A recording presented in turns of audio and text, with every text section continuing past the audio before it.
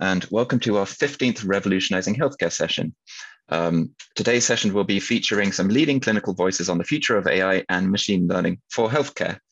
My name is Nick Maxfield. I'll be moderating today's session, and I handle the Schaar Lab's communications. I'm also joined, of course, today by Mihaela Schaar, and we'll be featuring several discussions with some leading clinical voices who are Eric Topol, Euan Ashley, and Geraint Rees, as I'll be introducing in just a few minutes.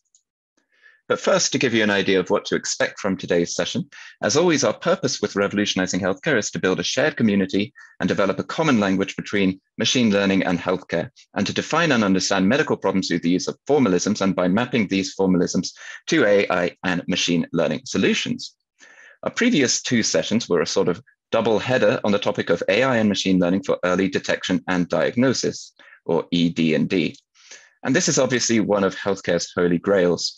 So as I mentioned, these are two roundtables with clinicians, and in the latter of these, we also held a demonstration of a machine learning tool for ED&D developed by our lab and presented by one of our clinical collaborators. If you haven't seen these sessions yet, you can find them on YouTube or on our lab's website. I'd highly recommend taking a look at them.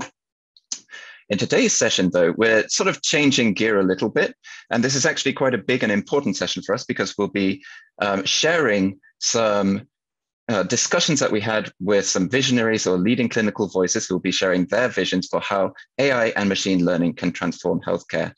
And to some extent, this is all quite big picture, and we're very excited to show you these discussions because they are very, very insightful. But first, let me just break the session down for you a little bit time-wise. So after my short introduction, I'll be handing over to Mihaela, who will be giving a brief presentation where she sets the stage for the discussions that you'll be seeing and explains in a little bit of detail why we decided to hold this particular type of session. I'll then show you the discussions that we had with our three kind of clinical visionaries. These will take about 40 minutes. We pre-recorded them so that we could make the discussions as concise and punchy as possible when we show them to you. And then we'll actually extend this discussion on the future of AI and machine learning for healthcare to you, our audience, and we'll ask you the same questions that we asked our three leading clinical voices. We do plan to wrap up the session after about an hour in total. And just a quick reminder before I hand over to Mihaela, if you are interested in reading about our previous sessions on ED&D, we do have a summary of these discussions on our website, which you can find very easily just by visiting our website's front page or by visiting our website and clicking Big Ideas. It should just be right there at the top. So now without further ado, I'd like to hand over to Mihaela for her brief presentation, which is actually more like maybe 10 minutes than 5 minutes. Again, she'll be explaining the aim of today's session and setting the stage for the discussions that we are going to show you in a few minutes. Thank you very much for joining us yet again today. Really, I wanted to use this session because it is almost 1.5 years ago that we started Revolutionizing Healthcare engagement session. So I thought it's a good time to briefly recap why we have started this engagement session and conversation with you, and think together with you about the road ahead and what we should be discussing in the future and ideas on how to bring these discussions further. But let me just remind you, the reason we started these engagement sessions 1.5 years ago is because we believe that machine learning methods have finally come of age and are ready to be used. Also, an unprecedented access to diverse sources of valuable healthcare information is becoming available. And this has been further accelerated by the COVID-19 pandemic, which required a large number of consultations, for instance, to take place online. So we saw an enormous opportunity in September 2020 when we started this engagement session to think together with you about how we can develop and use machine learning methods to empower the healthcare ecosystem. And the focus of these engagement sessions that we call maybe quite boldly Revolutionizing Healthcare is to build a transformative partnership with you, the clinicians, and to understand from you about the tools and techniques that we can develop as a machine learning community to empower you. And we have proceeded in numerous sessions to discuss a variety of topics and build this type of dialogue and understand the type of tools and techniques that you need. Just to recap, of course, the entire healthcare ecosystem besides the clinical community can be empowered by such machine learning methods. For instance, clinical research by, for instance, using machine learning to enable drug discovery, which is not part of the Revolutionizing Healthcare sessions, but it is in part of the machine learning empowerment. Then providing personalized recommendations to patients, enabling better analytics for hospital administrators, providing recommendations and clinical practice guidelines to healthcare bodies, or different types of recommendations to policymakers, whether it's screening or other types of recommendations. And we have decided early on in this series of sessions to focus on you, the clinicians, since we believe that you are central to this entire ecosystem. As I mentioned many times, but I would like to reiterate, really machine learning cannot do medicine. What it can do is provide you with actionable information in the form of personalized risk scores, personalized treatment recommendations, data-driven hypotheses, and other such actionable intelligence. So what is the type of empowerment I'm talking about? Getting the right care to the right patients, achieving the best outcomes at the lowest cost. And how machine learning can help is enabling personalization, learning at scale, so learning from one healthcare system to another or from one disease to another, identifying better ways of working and inefficiencies, providing concrete policies for improvement, and more generally, optimal allocation of resources, scarce clinical resources. And for that, we have developed a unifying framework for machine learning in healthcare. And this framework, which I have developed at the beginning of the engagement sessions, and you can take a look again at it if you like sometime in the future, I just want to remind you the 4 different quadrants that we have identified at that time as to how machine learning for healthcare can proceed. First, we have identified patient-oriented or clinician-oriented tools. Then we looked at the individual level or at scale, at an entire healthcare system.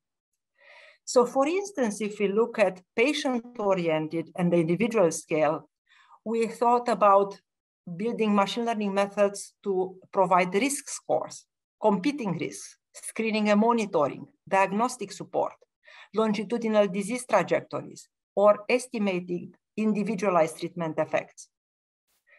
At the individual level, but at the clinician-oriented side, we see personalized machine learning assistance to support clinicians, interpretable machine learning, or for instance, enabling building teams of clinicians in multidisciplinary clinical settings. Then, if we think about patient-oriented, but at scale, like often was needed in COVID-19, discovering and disentangling public risks and risk factors, population risk assessments, data-driven guidelines, and cross-country learning and interventions.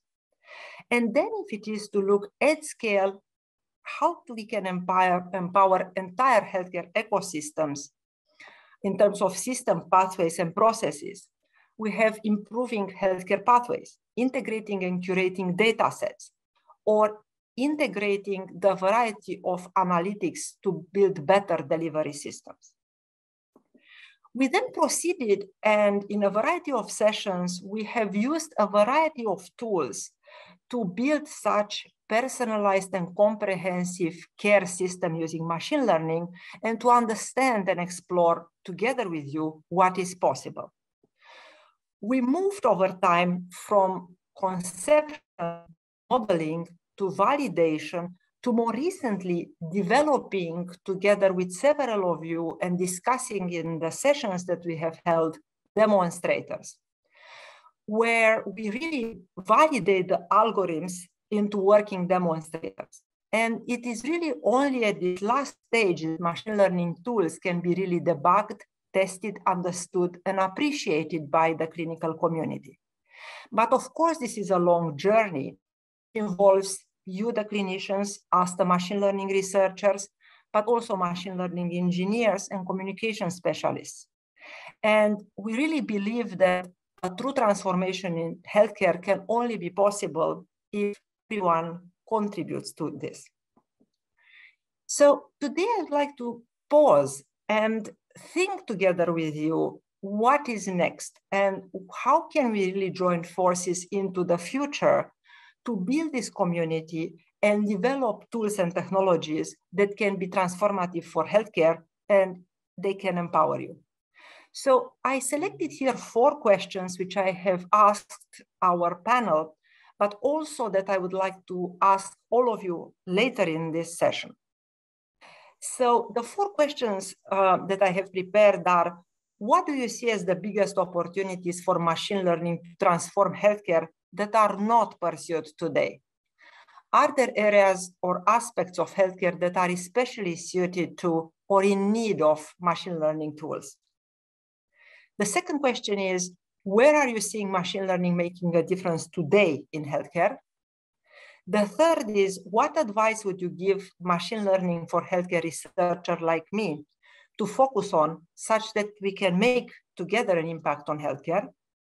The fourth, do you have any advice on how our respective communities can interact and build successful teams across disciplines? Thank you.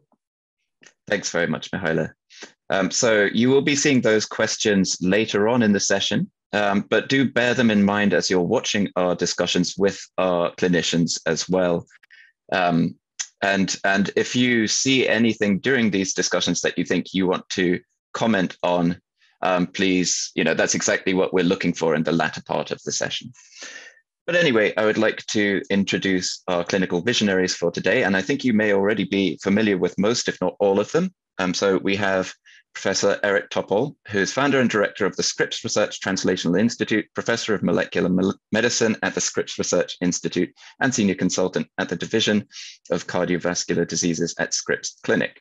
We also have Euan Ashley, who is professor of medicine and genetics at Stanford. He's also founding director of the Center for Inherited Cardiovascular Disease and the Clinical Genomics Program, and co-director of Stanford Medicine Catalyst. And we have Professor Geraint Rees, who's Vice Provost for Research, Innovation, and Global Engagement at UCL, where he's also Pro-Provost for Academic Planning and Dean of the UCL Faculty of Life Sciences.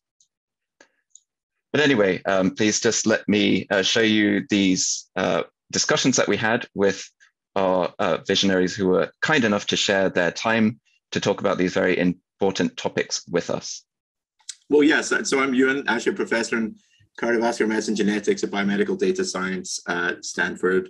I often say I was born a geek and trained as a cardiologist, so I loved computers and computing from a young age.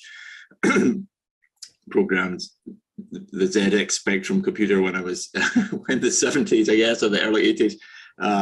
Drawn to Stanford for obvious reasons, and started on the faculty here in 2006. I have a lab that is computational, focuses on essentially data science, genomics particularly, but also increasingly in the last few years, of course, ML and AI, and its relationship to health. We have a number of programs at Stanford that I'm part of, either leading or starting: the Human-Centered AI Institute, the Institute for Data Science, the Data Science Initiative, and then also obviously being in Silicon Valley, we work closely with the big tech companies. So I work with Apple and Facebook and Google and others, as you know well from our from our discussions before. And then, yes, of course, last year's exciting event was that I published my first book, which is called The Genome Odyssey, and talks about the last 10 years of advances in the genome, and talks about specifically how those advances in science impacted patients, and tries to tell the stories of those patients to bring alive the science. So thank you so much, Euan, for making the time to talk to us. So I have a few questions for you that come more from the machine learning side.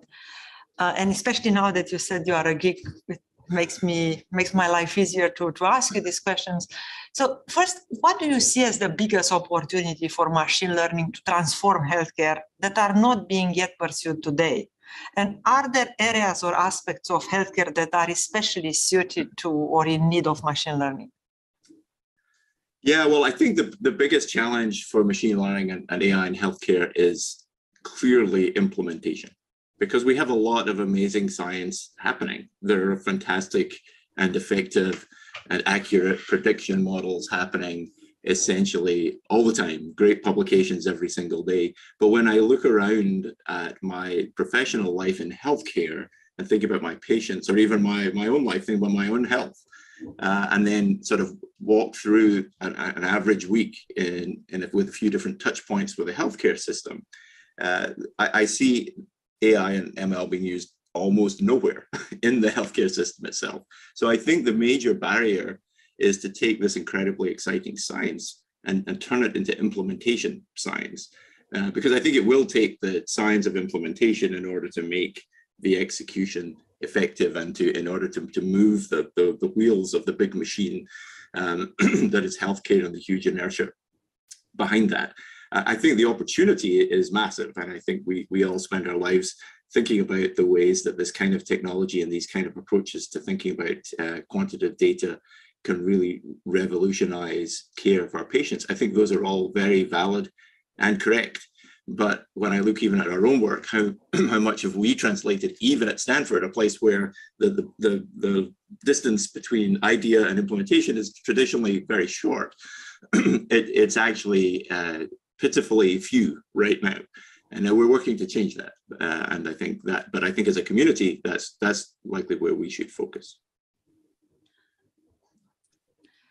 Then I'm going to ask you, what advice would you give machine learning for healthcare researchers like me to focus on to make this type of impact in healthcare? What do you think we should be doing to enable this type of translation to happen, or anything else we could do to make this change that you'd like to see?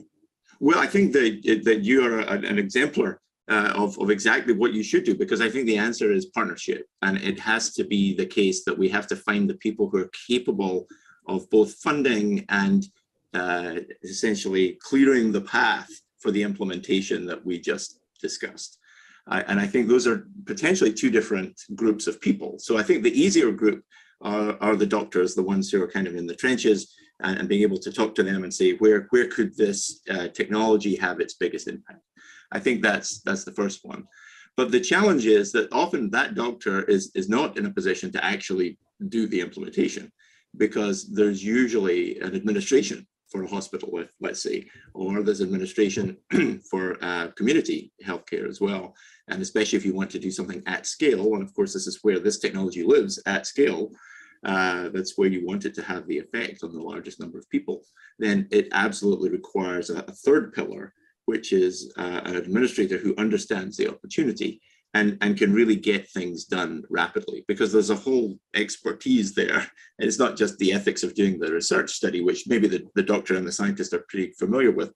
But then let's decide that we now have a prediction model, let's say, that's ready for prime time. Well, what does it look like to take that prediction model that's ready for prime time and actually put it in practice?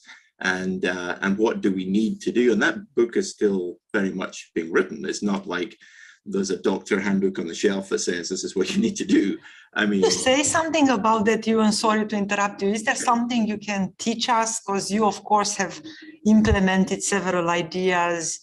So is there anything you can teach us, the broader community, as to what are the steps to take that need that the clinician has and the tools, the machine learning tools that would enable that need and bring it all the way to implementation?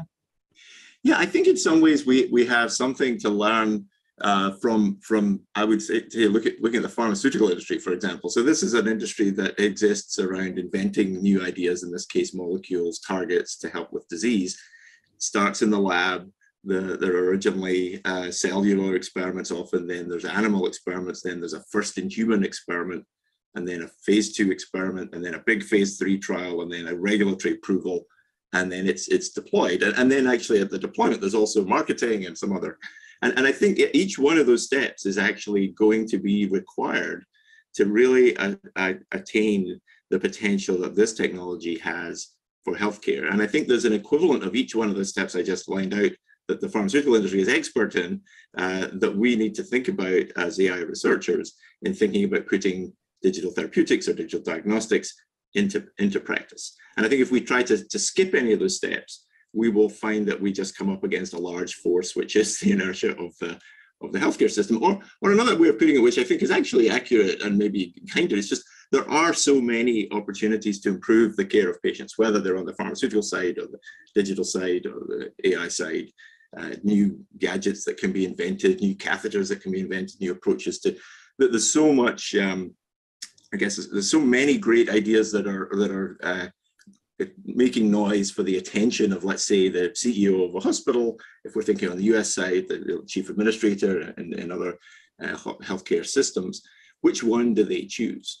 You know, if they're going to spend some money, for example, either to do a phase 3 type trial to sort of finally show that it works, or to actually implement it, where do they lay their dollar or pound or euro to decide that this is where they really should move forward? So I think it's as much that as anything. There's so much innovation in healthcare that being able to get the attention of the right person who can really help us with those steps, the kind of equivalent of the phase 1 to 3 study, and then the regulatory approval.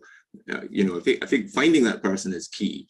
And if I was going to sort of give advice to the community, I think it would be taking some lessons from that side and then finding the right people, and maybe it is even people who spent time in the pharma industry who understand that pathway, and that could really help all the way along. And then meanwhile, look at other things the pharmaceutical industry have done. Of course, they have a great relationship with the regulatory body, so that when they come to say, well, here's our new drug, the regulatory body, they know, it doesn't mean it's going to be approved, but they know what they need to do, and they know who they need to get in front of, and they know the timeline, and so that those people are then hearing what they expect to hear. So I think we have to just do similarly with our digital technologies, and they will reach prime time for sure, because they're effective, and in many cases they're actually much cheaper than, say, a pharmaceutical to bring to market.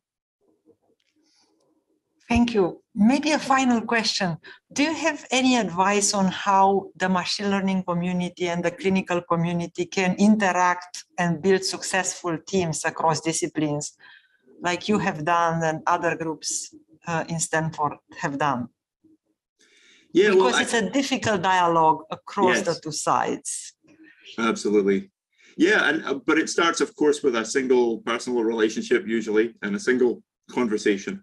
And then I think grows from there. And a lot of it is about understanding the other's position. And so it's going to be a long-term relationship. And I think it does need each of these three groups to be involved. If we're talking about the implementation side, it needs the basic science, machine learning experts. It needs people who are in the trenches doing the medical work. And then it needs folks on the administration side who can access the IT systems or manage the IT systems that are going to have to host the new algorithms.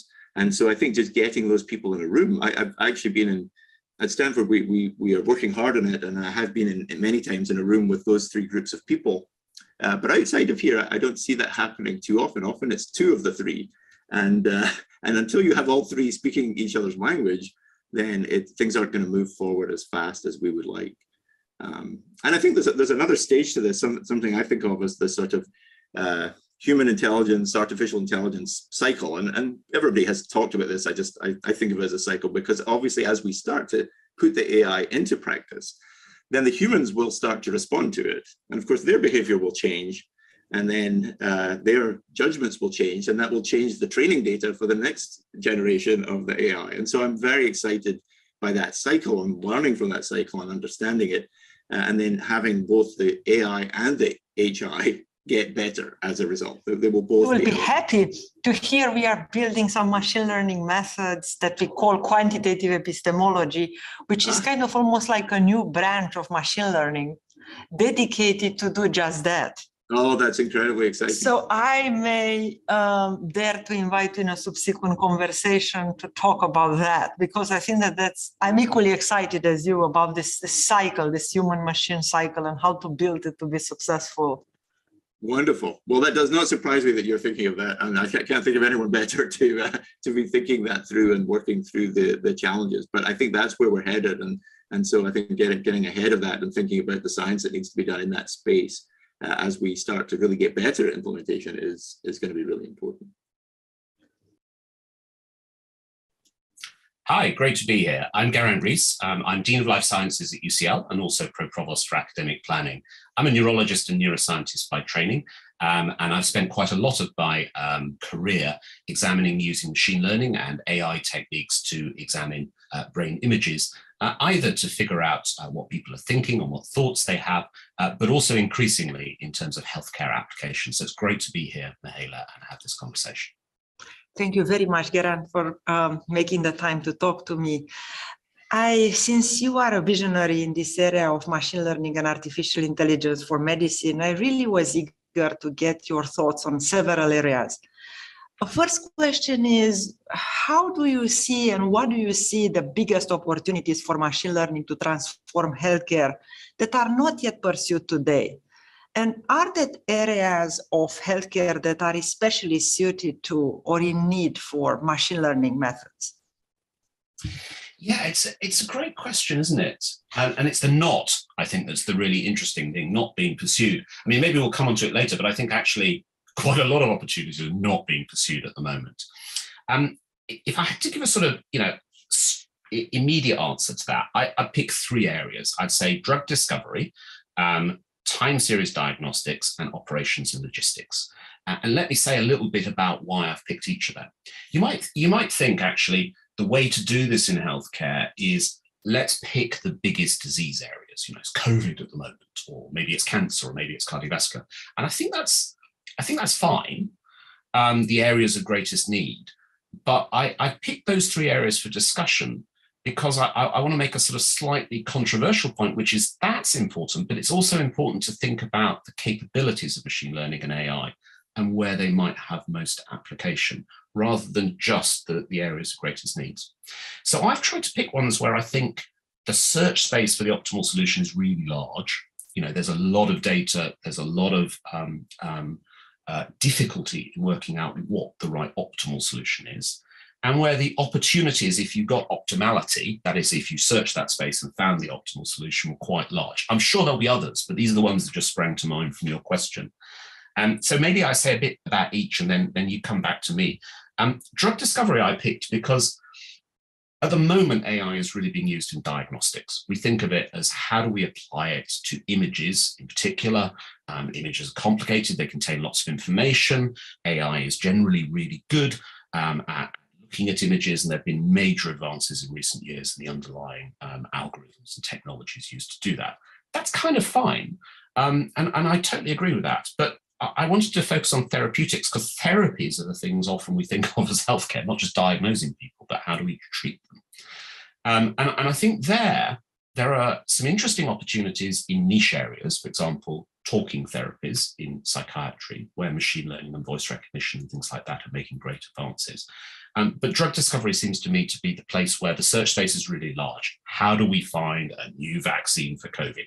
How do we find a thing that targets the spike protein? How do we work out protein folding? And of course, AlphaFold is one example of how there's been a huge AI advance in recent months in that kind of area. So that would be why I picked drug discovery. That's preclinical, if you like. Time series diagnostics, because a lot of things inside a healthcare system happen over time. People get worse, people get better. An intervention needs to be timed for the injection in your eye to cure your eye disease. And that's something we sometimes have difficulty spotting because it's kind of lost in a morass of data. But I think time series I picked therefore because the search space for that solution is quite large. The opportunities for getting it right, getting the right time to make the right intervention, or even maybe predicting the time to make an intervention before a patient deteriorates, or before something happens, or before they need a lung transplant, or whatever is the right kind of time. And time series, of course, are things that as humans we find sometimes quite difficult. I'm certainly having difficulty keeping track of time during the pandemic. Did this interview happen a moment ago, or a week ago, or a year ago? All kind of blurs into one. And then finally, operation and logistics, because when you think, one of the things that's not always apparent for people who aren't working in a healthcare system is it's a massive system of people and stuff. There's primary care, there's secondary care, there's even tertiary care in most countries. These are all integrated, and I use that word advisedly. People are flowing, equipment is going. Think of COVID, you know, what's happening in a hospital near to you today. The hospital has to cope with an unknown influx of patients due to the Omicron wave. At the same time, it has to work out the scheduling of operating theatres for vital cancer operations. It has to cope with an unknown number of staff absences. And all the while, it has to make sure that all the equipment and stuff is in the right place at the right time to do the right intervention for the right patients. And they do that amazingly well, but they do it on kind of ancient technology. What would it look like if all of that data and all of that flow and all of that optimality and all of that logistics was used to transform healthcare? So that's my kind of longer answer to your very simple question, which has opened up that, Mihaela, but back to you for some reactions. No, thank you very much. I'm delighted to hear about these 3 areas, 2 of which I'm working on, the other one I completely agree with. I didn't pick them for that reason. No, I'm sure you didn't. So I was happy that the last 2 resonate very much with my own research agenda. And I completely agree that the first one makes perfect sense. And many. So I think it's about the principles by which we find these that I'm interested in, you know, about thinking about what is the capability of these algorithmic approaches that can use high dimensional data. So where is the high dimensionality in healthcare? And often it's hidden. You know, we tend to think of reducing all patients down to single disease or a single phenotype, or all patients as being treated according to the sort of mean of those patients, right? So we look at a disease category. We don't look at the variability within it, which is the dimensionality. We just say, all these patients have disease X, and therefore we're going to search for an optimal biomarker or an optimal treatment for this disease, rather than look at the full dimensionality. Completely agreed. But Geraint, it's not only the last one, it's not only, and maybe even the second one, it's high dimensionality, I agree, but also the whole decision-making and interactivity associated with that. This, in the time series and in the operations research, the fact that there are decisions that are intertwined decisions, there are timely decisions, there are multiple decision makers, there are conflicting, let's say, decisions that can be made, resources that can be allocated, and that, let's say, is going beyond high dimensionality. But I completely agree. Yeah, and I think what's interesting about that, I was thinking when you were thinking about that, that's about the interaction of human and machine, right? So on the one hand, one can have, you know, what constitutes optimality in my example of the COVID hospital? You know, is it diverting all the resources to the urgent needs of the people on the front door in the accident emergency department? Well, yes, presumably some of that it does, but equally there is an urgency for cancer operations. There is an urgency for those operations, and we see that in the operations of our healthcare systems today. They're struggling with that. Now, the optimality, I think, should somehow, what I'm looking for with my clinical or my leadership hat on, is not for an AI solution that says do X. It's for, if you like, an augmented reality solution that says, well, here are some possible combinations of the resource allocation you could do that may be optimal. And then you can look at those and, as a decision maker, use that to inform and assist your decision making. So that's also key to my vision of AI, which is AI in a world inhabited by humans and leaders and healthcare professionals who are all extremely good at the jobs they do. The question is, how do you augment that in situations that are very challenging, and how are you optimal?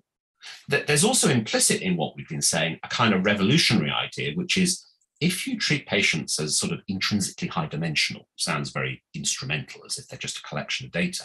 What you're really doing is delivering the ultimate in medical care, which is personalized medicine. Because personalized medicine by definition is individual just to me. to my particular collection of data points rather than you have a very different collection of data points. But even to my brother or my twin brother, who will still have a collection of data points that's slightly different to me. And delivering that, if you like, is sort of the holy grail of what all health professionals are trying to do, which is care that is right for the individual. Thank you very much for this answer. Let me then kind of switch gear and talk about the present. Where do you think, or where do you see machine learning making a difference today in healthcare? Do you see any difference being made by machine learning today? I'm going to be a little bit provocative and say I don't. I had a little look at the sort of literature, in preparing for this conversation, and the word I noticed the most is will. If you go to all the websites on AI and health side, they say it will make a difference. We will transform healthcare. We will do that, and I agree with that. I'm totally incredibly keen on the potential, but it's all we will, not we have. So I think that's my sort of first remark, which is it seems still to be all in the future. And my second remark is that's kind of interesting because, like all of us, I've sat here for almost 2 years talking to wonderful people through my screen, and it still will. So during the COVID pandemic, what's kind of interesting is AI has kind of vanished, really. I'll say that as a contentious statement. I'll say something positive in a second, but it's vanished in the sense that where are the AI solutions that are helping clinicians to predict hospitalization and deterioration in patients? They haven't really emerged. Where are the public health solutions that use all this incredibly, COVID has affected every single person on the planet, as far as I can see, and lots of animals as well, non-human animals, and lots of other stuff.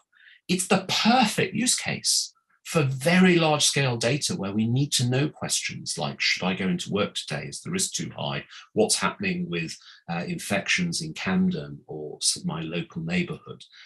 And yet it doesn't seem to be there. There was a little bit of Google activity data early in the pandemic. Now, that's not to say that tech hasn't made a big difference. So I was thinking about that this morning. I was thinking what an amazing job in the UK public health authorities have done at delivering large-scale data to citizens. So in the UK, you can go online to the government website and I can look at exactly how many patients were admitted in the last few days in my local hospital. I can look at exactly what the infection rate is. And there's in my local area, I can look at exactly what the vaccination rate is in my local area or the area where my mother lives. And that is and all of that is available via an API. So that's an amazing public health achievement, I think. And the people who constructed those dashboards and those data, and there are others that are being used privately for decision-making, are part of what you can do with the tech infrastructure. But as far as I know, none of that is using multivariate analytics or any form of predictive analytics within that to actually make policy decisions, which is why I'm being slightly provocative saying ML isn't making a difference in healthcare. Now, let me be a bit positive and then back to you. I mean, I think there are areas where it's making a difference behind the scenes. So one thing I noticed in the business world is Microsoft's proposed, or maybe it's actual now, purchase of Nuance Communication, who are the people behind Siri, who clearly use machine learning in voice recognition. And that's something that's being used across hospitals. Certainly in the US, I think 3/4 of hospitals are customers of that particular company in situations where people are, for example, dictating letters or annotating the electronic health record. And that's clearly using analytics and multivariate analytics, in particular time series analytics, to do that voice recognition and ensure you get an accurate note. So that's an example, I guess, of kind of AI in the background, which is important for operations and logistics. I mean, the cynic in me can't help pointing out that electronic health records, for those of us who've had to use them, are amazing things, but also the prototypical example of how user interface design has been almost entirely omitted in terms of clinical workflows. I love the piece that Atul Gawande wrote in the New Yorker on why doctors hate electronic health record systems. That's an example of how humans have been forced to conform to the input dynamics of in my view, poorly defined user interface for the majority of those. So a mixed picture for me. I've been a little bit provocative. I think, to end on a really positive note, if you look at the FDA, for example, they maintain a list. I think they've got about 350 AI solutions now approved for use. Loads of those are in radiology, cardiology. They're in things like CT angiography to look at blood flow around the heart. They're in things like 3D echocardiography. They're in things like secondary mammography. I do think we'll start to see an increasing proportion of solutions there in image-based diagnostics coming to market and being embedded in systems and rolled out throughout the healthcare system. Now, this is fantastic. Thank you so much. I think you covered all the topics that I was having in mind for this, unfortunately, too short conversation.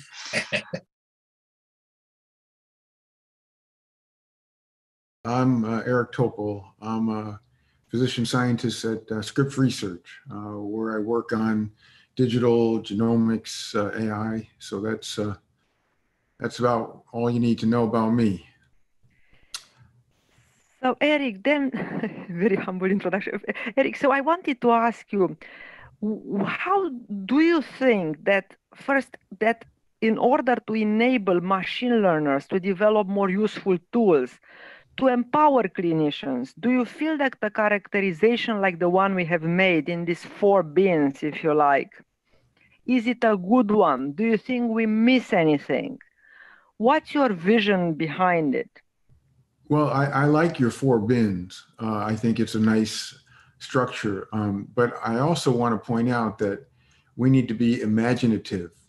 We don't want to have any compartments, because we have to realize that with the help of deep neural networks, we'll be able to do things we never even envisioned. So that takes imagination. I mean, whoever thought you could look in the eye grounds and determine a person's kidney disease or risk for Alzheimer's? I mean, that's just an example. Or whoever thought you could look at a 12-lead electrocardiogram and know the person's hemoglobin and anemia. So we have to think more, sometimes there's too much of a reach. People say, I can look at the cardiogram and diagnose COVID, or I can tell from a forced cough if someone has COVID. I mean, people are doing this kind of stuff, but that shows they have imagination. They may fail, but at least they're thinking big as to things that have, a lot of potential impact. The other thing I would just say is I'd like to see more emphasis on the patient side, patient empowerment. We as clinicians and scientists, we always think about the scientists and the researchers and the physicians, and we don't think enough about the patients. The patients are desperately seeking more autonomy. And the more we can provide neural network support for them to make diagnoses that are not life-threatening or serious, the things like, urinary tract infection, a child's ear infection, skin rashes, and a long list. I mean, the fact that we started with arrhythmias through a smartwatch tells you it can get pretty sophisticated. One of the ones that I'm especially enamored by is the smartphone ultrasound. Because as you know, Mihaela, the idea is that you could coach anyone, even my 6-year-old grandson, to be able to get an echocardiogram through a smartphone. All he has to do is listen to the AI to say, move the probe to the left, the right, clockwise, and it automatically captures a really high quality loop of my heart. And that can be done and will be done for all parts of the body except the brain. And so you can envision in the future the fact that you could get smartphone imaging and do a selfie, a medical selfie, which could be part of a telemedicine visit. So this is just another example of thinking more broadly, bigger, and patient-centric. We use that term a lot, as you know, but we don't give it the regard and the respect and the priority. We just keep coming up with things about how to, help doctors. And yeah, we need help too. But there's a lot more patients out there than there are doctors and nurses. But Eric, so I completely agree as a patient, since I'm a geek and a patient, not a doctor. But isn't it true that to some extent to empower the clinicians, we need to empower the doctors to think about potential tools that can be developed, that can be given to the patients at home to further monitor their health, to do prevention. So to some extent, I still think it's the holy trinity, if you like. The patient, the clinician thinking on behalf of the patient and with the patient of what tools they may need. And then people like me, the machine learner, enabling that through technology. Oh, sure. No, I totally agree with you. And I don't mean to at all diminish what you have outlined, because I think they're terrific. I'm just saying what we could add to the mix. The thing that I think is not clear to many people is that as clinicians, we see patients for a infinitesimally small part of their life, minutes of their life, and maybe, once a year, or, whatever the time that we see them. But we have ability now to capture data continuous or high frequency passively. And that data can be highly useful. So the idea of having a virtual medical coach, where that person who wants it, it doesn't mean everyone has to have it, where we use deep learning and hybrid models to help coach that person from preventing an illness. This is something we can't do as clinicians. We only see them, we only can get in their head, but we can't be with them. And we can't assimilate all that data. So this is yet another dimension of where the field will go over time, is to deal with all the data so we can actually prevent diseases. That's, to me, the dream of a few dreams. But the point is, we have to understand the limits we have. We have a very tiny window, an ice pick view of any patient, very tiny in time and real data, because we only have like their lab tests, their scans, the physical exam at that moment, the lab test done at that moment, the vital signs done at that moment. But there's a whole world out there. And, I think we have to appreciate that the clinicians have this sense of, ruling the roost and being the soothsayers and knowing everything. We have to be more humble and have humility that we only are, such a tiny part of a patient's world. Having been a patient, extensively, I see the other side all too well. Thank you. So Eric, now going back to more your specialty, cardiovascular disease, do you have any thoughts for us on how to think about what we may need to do for cardiovascular disease, and how this may differ or be similar to other clinical specialties and challenges? Well, you're bringing up an important point, is each specialty really has different challenges. The cardiologists, they're very much segmented into different areas. Some are like the electricians, some of the plumbers, some of the general cardiologists, heart failure cardiologists. So, you have, even within that specialty, different needs. The heart failure cardiologist is especially interested in the physiology of the person and how their heart strength is holding up, and, their kidney function and things like that. Whereas the interventional cardiologists, they're just more interested in, what is ischemia and the stress tests and, the angiogram and, that sort of thing. So their mental state of what they concentrate on is so different.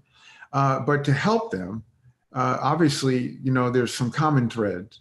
No clinician wants to work at a keyboard. So they all want to have help with NLP and ML features that will liberate them, as you and I have discussed. But they also want to have better handle on all the data of each patient. So that hasn't been done. I mean, they struggle. We all struggle to look on, screen after screen, trying to get our arms around a patient, trying to learn what we can in a matter of minutes, because we don't have much time. We need help. We desperately need help. The other thing clinicians could really help with is in each area, both the common threads. No one can keep up with the literature now. And so if we, said, this is my field, and I want to get, a daily download of the juice. What is the distillate? What's important for me to know in my care of patients? We don't have anything like that. So these are just a few things that, that are separate and also unifying. So this brings me to my final question, Eric. So do you have any suggestion to us how to bring this into the educational space in the clinical world, such that clinicians learn more, not about the nitty-gritty details of everything we do, but rather more about what's possible beyond just NLP and imaging? What I would love to see is first that there's a really good online program, syllabus, which is really fun, built for clinicians, which doesn't take that much time, but gets them an intro. And then to basically have a meeting place to have these discussions. So first you got to get grounded. And, there's been work like, for example, Pierce Keene published the ability to get even faster quickly with imaging neural networks, just to get a feel for it. That's all we ask. So, basically that could be the culmination of a short. And then you say, okay, now that you have some grounding, let's get you together with others and get this kind of synergy is what it really getting at. Mind fusion. We need that. So yeah, I applaud that effort. I think it's going to be very important. What we typically have now is that the isolation leads to going after problems that don't exist. Unmet. We leave all the unmet needs unmet, and we come up with predicting things that shouldn't be predicted because they're unhelpful. Or they're just going to be not just unhelpful, they may actually be hurtful. So no, I'm with you. We can do much better. Yes. So what do you see the biggest opportunities for machine learning to transform healthcare that are not being pursued today? And are there areas or aspects of healthcare that are especially suited to, in need of machine learning? We look forward to hearing your answers.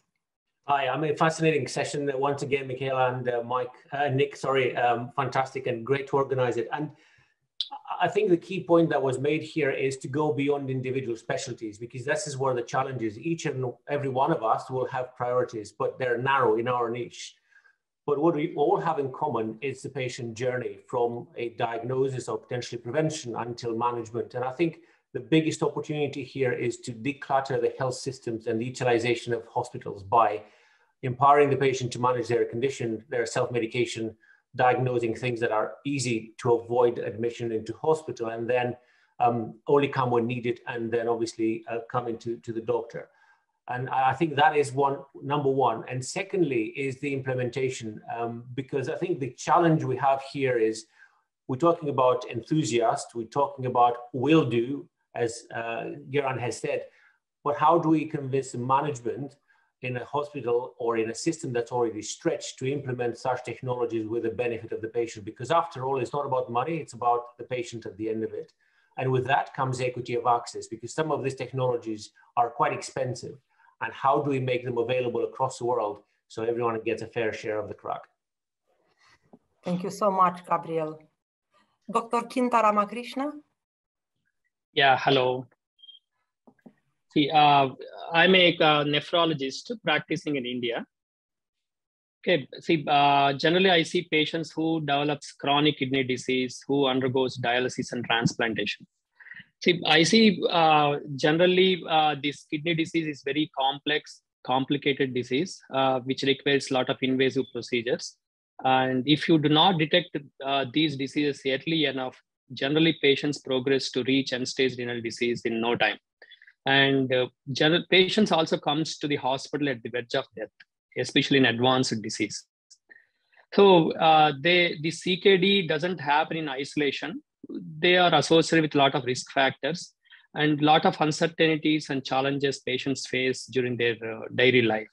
So machine learning has a role in especially giving precision nutrition advice to these patients and prediction of various complications they see early enough without getting symptoms. But only thing is machine learning requires a robust clinical validation in these patients, which is not happening in this area. So I strongly see machine learning has a role in improving patient outcomes in every aspect of kidney disease. Thank you so much. Thanks so much.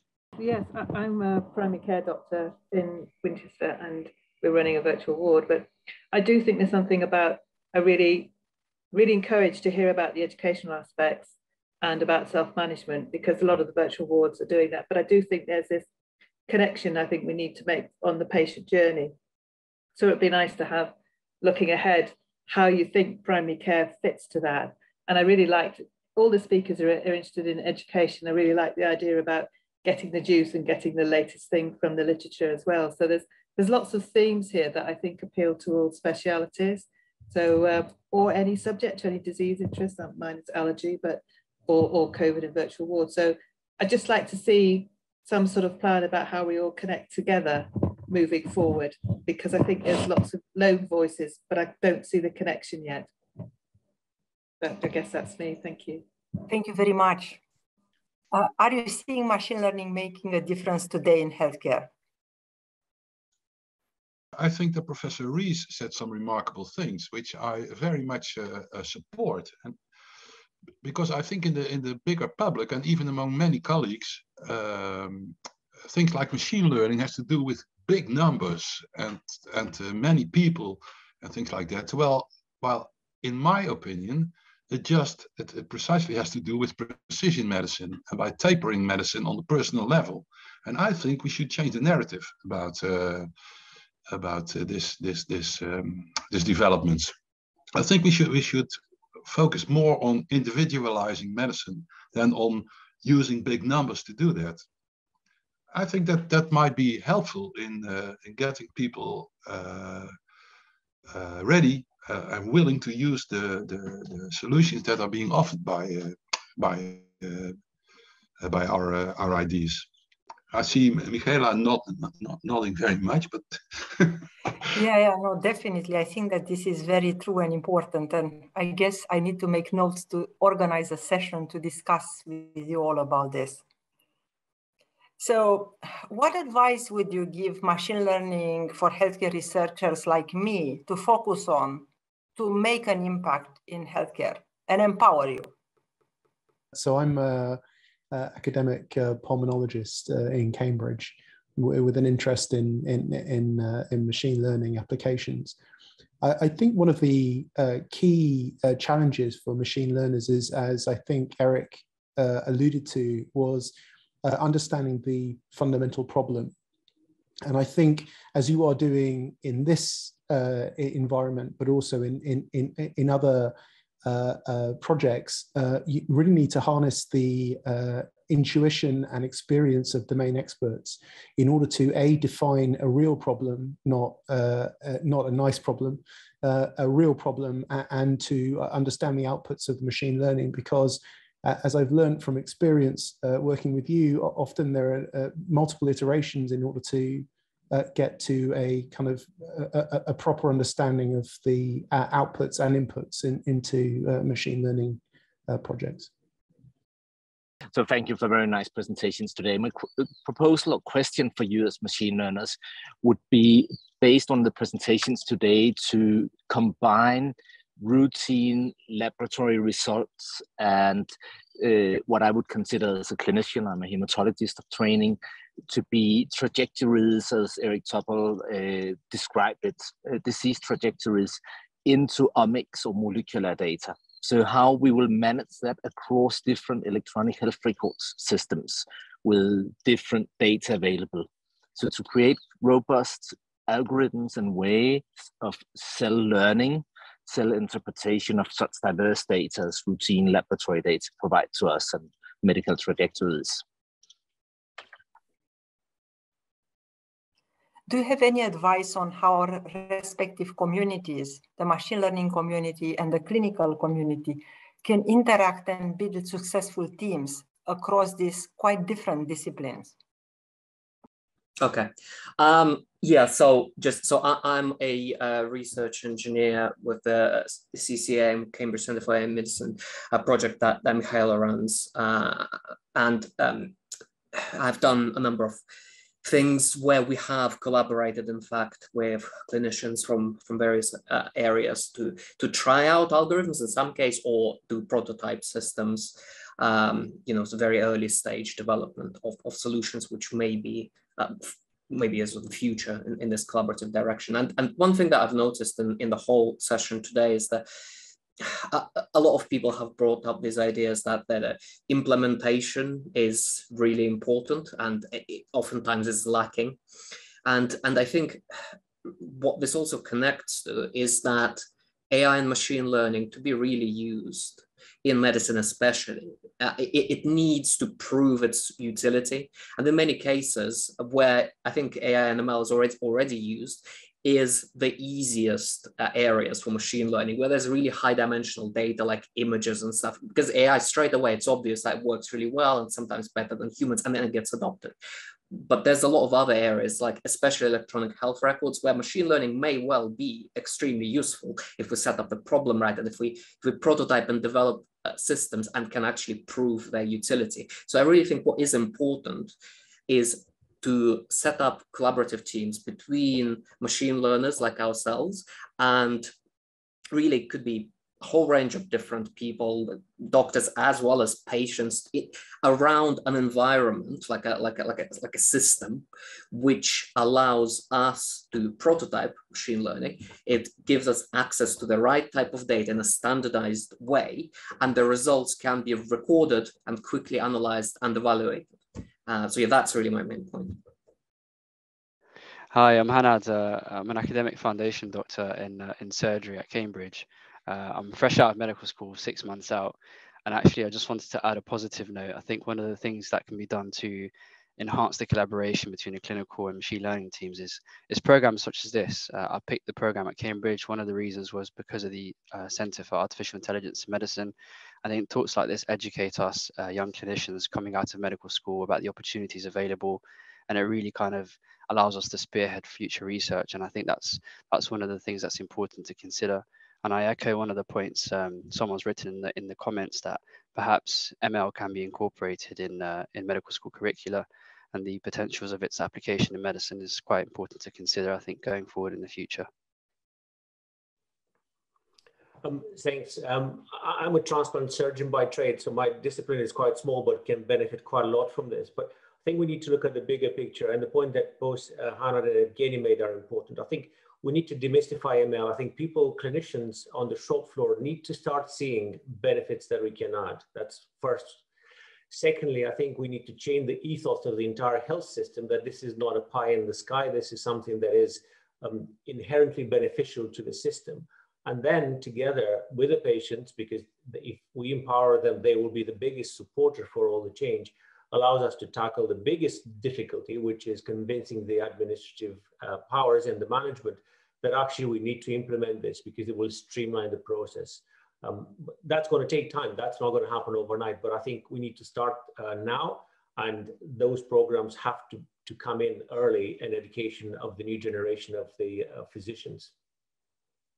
I'm going to endorse some of what people have said about education, but I think one of the areas which we still need to think a little bit more about is how do you demonstrate that decision making and the impact of, for instance, time series diagnoses are better than what is currently available, clinicians just doing it with their own tuition and knowledge base.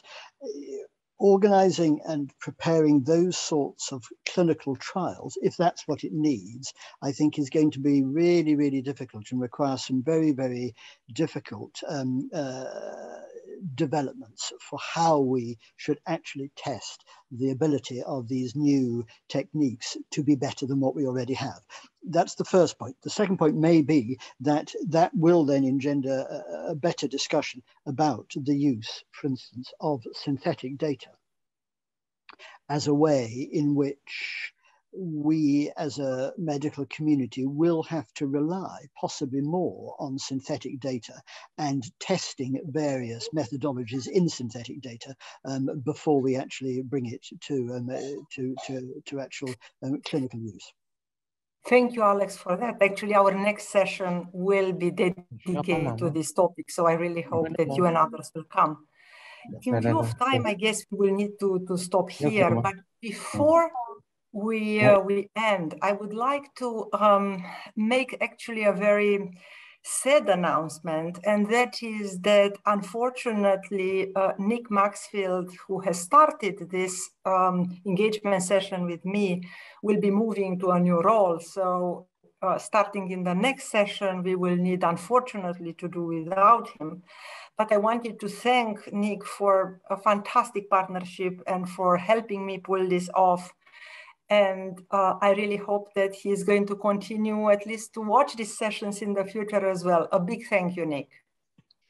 Thanks so much, Mihaela. And I would also just like to offer my thanks to Mihaela and the lab for this amazing opportunity. It's really been such a privilege and a pleasure to work with both Mihaela and the lab on some amazing and really impactful new ideas, and to start projects like this and see them through to fruition. So of course I will continue to watch this and everything the lab is going to be doing in the future. And I have very, very high expectations. So yes, and to thank you all as well for joining these sessions. It has been an enormous pleasure to be part of this. So just before I sign off, though, I would just like to share a couple kind of little additional bits of housekeeping in a way. Firstly, just a reminder that if you haven't already, please do take a look at our new piece of content on early detection and diagnosis, which you can find right here on our website. Our next Revolutionizing Healthcare session, or the lab's next Revolutionizing Healthcare session, will be April 19th. And as Mihaela just mentioned, this will be on the uses of synthetic data in healthcare. If you are wanting to watch today's session, it'll be available on YouTube in a few days, so probably sometime next week. So do take a look out for that. And also we'll be publishing a write-up based on today's session, some of the discussions that we had with the leading clinical voices that you'll just have seen a few minutes ago. Other than that, obviously, if you do have any friends or colleagues who you think might be interested in these sessions, please do let them know about them, because we are trying to build a community here. So word of mouth is extremely important to us. Otherwise, thank you all so much for joining. Thanks so much to our wonderful guests and to those of you who shared your opinions and views. Please take care, stay safe, and I will be continuing to watch these sessions in the future. That's all for now, though. Thank you very much.